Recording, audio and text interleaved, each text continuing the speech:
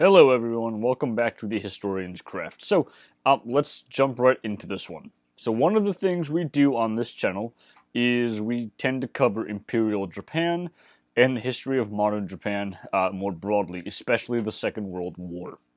So what I want to do here in this video is expand on a previous video I had made about a year ago, examining the war from the perspective of the Japanese. And I've done a few other videos on the topic, but here we'll be taking a more in-depth look. Alright, so during World War II, both the Axis powers and the Allies had their own sets of propaganda, beliefs, terminology, etc.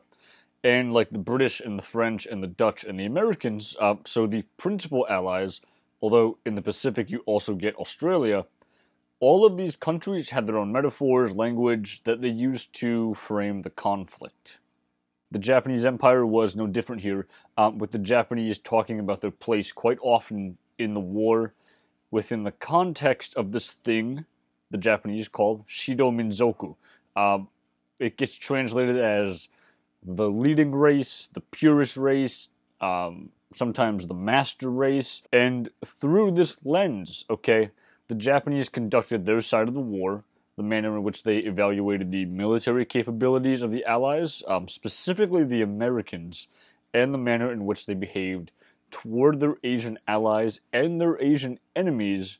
They were all filtered through this lens of Shido Minzoku, so that's what we'll be talking about in this video. Now, ultimately, the manner in which the Japanese came to these conclusions, this has a really long, really quite exciting history of its own. And while this intellectual history is not our concern in these videos, I think it would be useful just to briefly point out one thing about all of this. So, one of the ways of conceiving of Japanese history is as a pendulum. So as an island nation off the coast of East Asia, Japan is at once isolated from developments on the mainland and intimately connected. However, there were attempts to shut this off, or at least tone down, maybe mitigate the influence of Chinese and Korean civilization throughout the course of Japanese history. So then part of what happens in the 1800s, is that pendulum, it's not swinging from Japan to East Asia, back to Japan, it swings in a different direction, because Japan becomes influenced by Western civilization, which is part of what drives the Japanese state to construct a colonial empire on European lines. However, that being said, indigenous Japanese influences also work their magic on the Second World War and the overall development of Japanese nationalism. So drawing on influences from Japanese societal structure and religion, we have notions of insiders and outsiders, purities and pollutants, and the sacredness of certain colors. All of these things combine to impact how the Japanese understood their place in the world, and the purpose of the war being waged against the Allies, specifically against the Americans in the Pacific. Now, out of all of these influences, probably the most important for comprehending the conduct of the war was the influence of scientific racism. So, as Japan constructed its own colonial empire, in an attempt to raise itself from a fourth-rate country to a first-rate country on par with the West, and thus be able to really renegotiate the infamous unequal treaties, they did so in the context of European new imperialism and colonialism, which utilized new academic disciplines like anthropology, like sociology, and like history to an extent, to help construct deeply prejudiced, racist arguments in order to help justify the existence of those empires.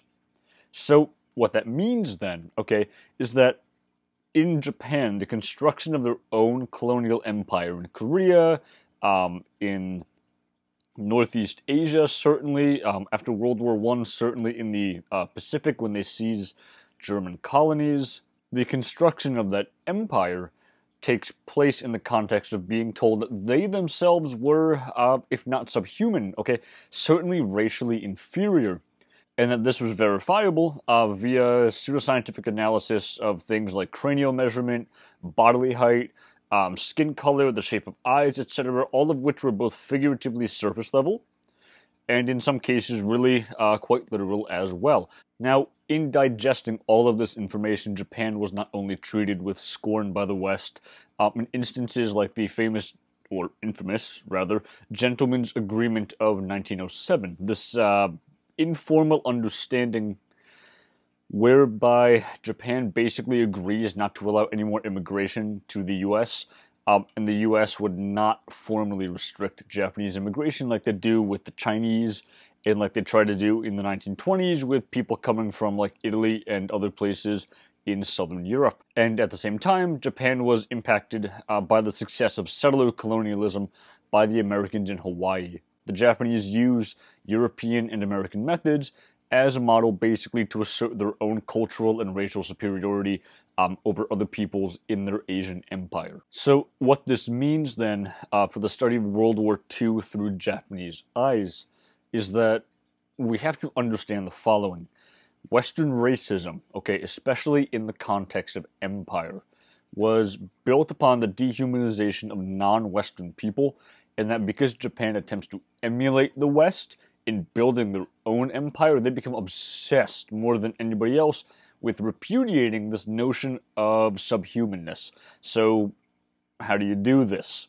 Well, on the one hand, the Japanese could dehumanize others in their own empire, and they did do this, but they could also attempt to elevate themselves, and to do that, they have to come to grips with this difficult, rather nasty question.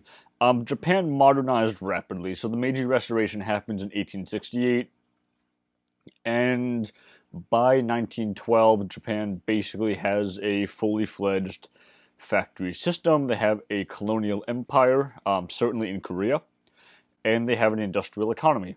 The first Japanese rail line was, and don't quote me on this, I want to say it was built in like 1874. My point is that you could be born in like 1840, okay? And when the Meiji Restoration comes, you could be 28. Now, in those 28 years, you would basically see traditional Japanese life. Some stuff is changing, but there's traditional Japanese life. By 1912, when you are, 72, Japan has totally changed. It's completely modernized. It's gone through this rapidly. So you have to deal with this difficult, nasty question. Is it possible to be both modern and Japanese? Indeed, you can't see it on the bookshelf over here, but W.G. Beasley, this giant in the field of Japanology, basically makes that the focus of one of his books. So that may sound, rather odd to us today. After all, Japan is a thoroughly modern country. They are one of the economic superpowers in the world. They are basically America's chief ally in the East Asian sphere.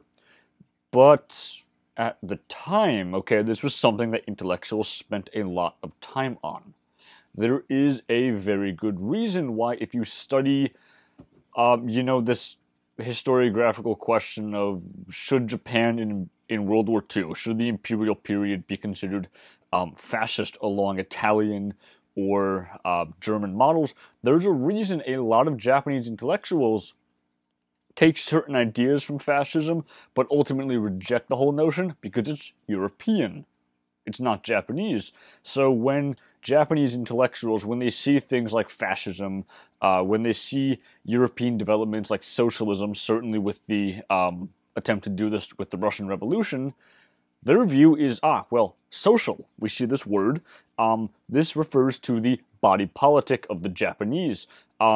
And all of this silliness about a worker's paradise or some nonsense like that is just a European, it's just European nonsense. It really means social harmony with the Japanese nation. So they're taking ideas from Europe and they're trying to tweak them, strip them of their definitions, and totally redefine them, okay, in a Japanese context. So when you read about, like, Ikikita, one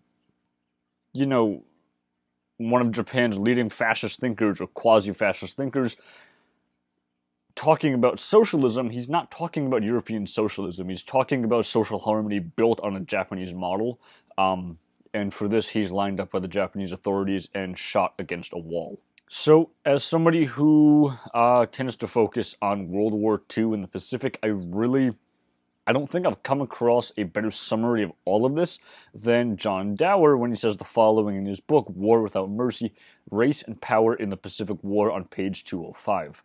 This intense self-preoccupation ultimately led to the propagation of an elaborate mytho-history which emphasized the divine origins of the Japanese imperial line and the exceptional racial and cultural homogeneity of the Japanese people. For modern Japan, history played a role somewhat comparable to the sciences and social sciences in the West, as a vehicle for affirming racial superiority, and the essence of that superiority was, in the final analysis, moralistic.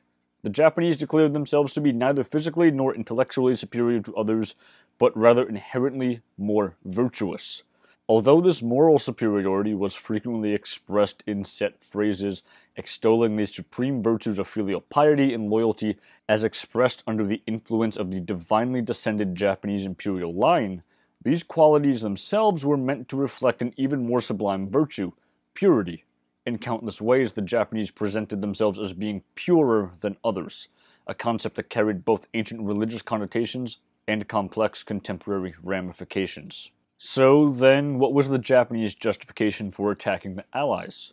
Well, the goal of Japan, and this is clear from documents like an investigation of global policy with Yamato race's nucleus, Yamato race being the Japanese, and we'll talk about this later because this document has some other weird stuff in it. Other documents like Read This and the War is Won, and an outline of information and propaganda policies for the war between Japan and the Anglo-American powers, makes it clear that, at least initially, the Japanese were rising in self-defense not only of themselves, but of all of Asia, and of the entire world. The aim of World War II, the aim of this conflict, was to be a holy war waged in the name of the Showa Emperor, Hirohito, and it was to conduct something of an apocalyptic war.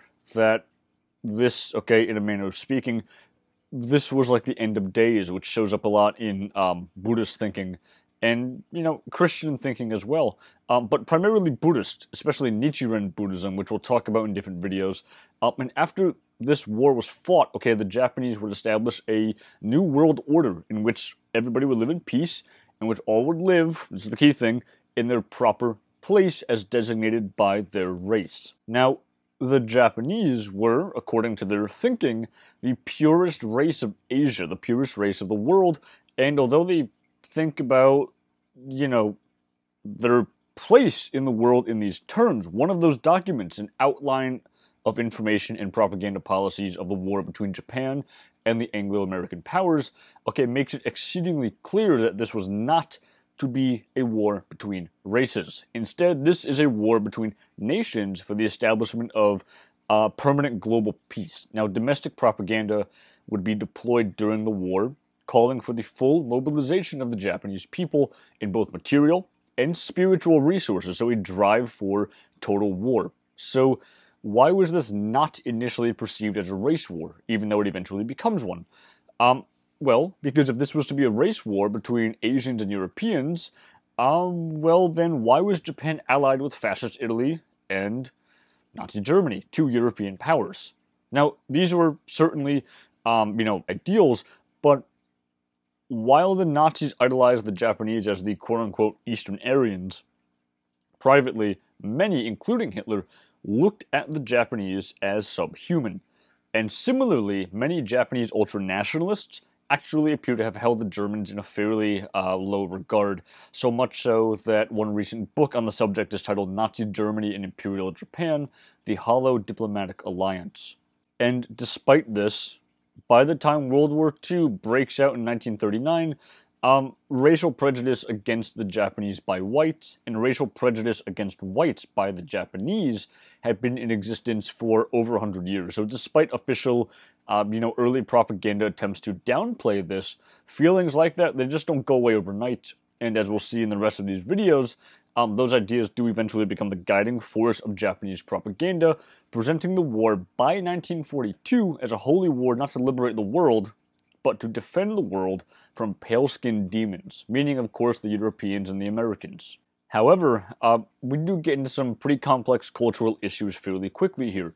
The Japanese Empire, it never actually does what you maybe would think it would do, in the context of all this talk about skin color and racial hierarchy, etc., and develop, from the fear of the yellow Asians that Westerners had, a notion of yellow supremacy. Instead, actually, for most of the existence of Japan as a culture, the color white has had a very particular religious connotation. It was the color of purity in Shinto.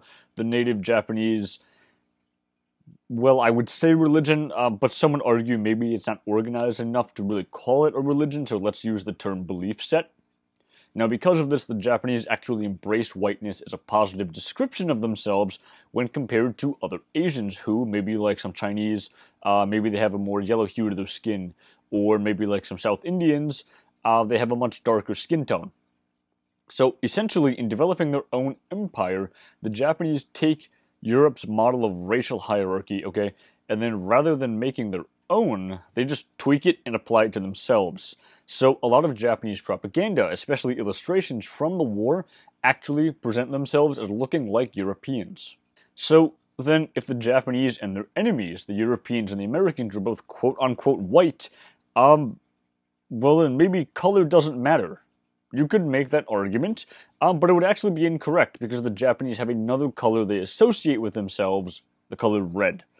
In Japanese culture, both then and now, the color red has many positive connotations, and what matters for the context of World War II, okay, is the following. Many Japanese were Buddhists during the war, so from one point of view, the color of your skin didn't matter because since the historical Buddha was from India, many Japanese believed him to have had dark skin, and he achieved enlightenment, so the color of your skin really has nothing to do with any kind of superiority. And all of this nonsense and all of this silliness about race and skin color, it's just that. It's nonsense. But from another perspective, okay, what does matter is the color of your soul.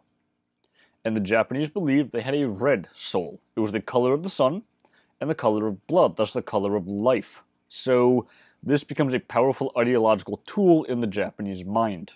And the Japanese, for red heart, Seikishin, if you just read the characters together, it means exactly that, red heart. But if you read the characters for Seikishin, there's two of them, if you read them literally, you get a different reading. You get the reading true heart, faithful mind.